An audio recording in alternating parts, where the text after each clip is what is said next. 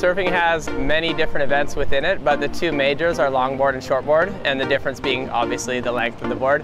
Longboards generally have to be over 9 feet long, whereas shortboards kind of range from 5.5 to 6.5 feet, depending on the size of the athlete.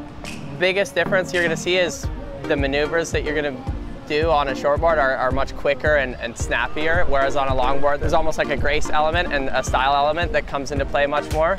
So you'll see a lot of cross-stepping and a lot of walking around on the board, whereas a shortboard, your feet are generally in the same place.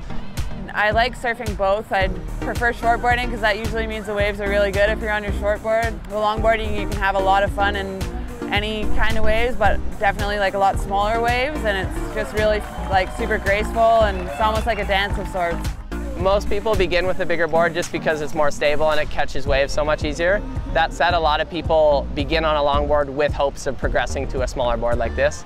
So it totally depends on what you're after and the feeling you're after. I think a lot of personality comes out of longboard. Shortboard, everyone's kind of gunning for the same trick. A longboard, there's like this kind of expression of each person's self that comes out a lot, and it's pretty cool.